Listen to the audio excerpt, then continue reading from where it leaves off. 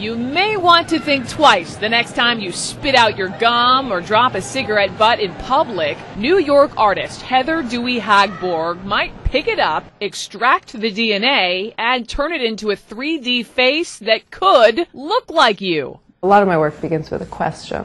In this particular case, the question was, what can I learn about someone from a single hair?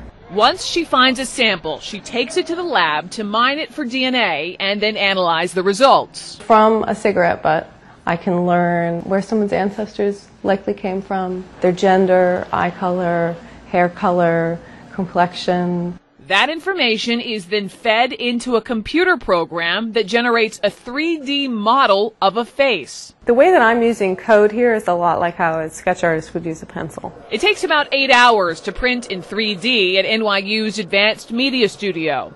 Then the excess powder is removed to reveal the disembodied face from a stranger's DNA.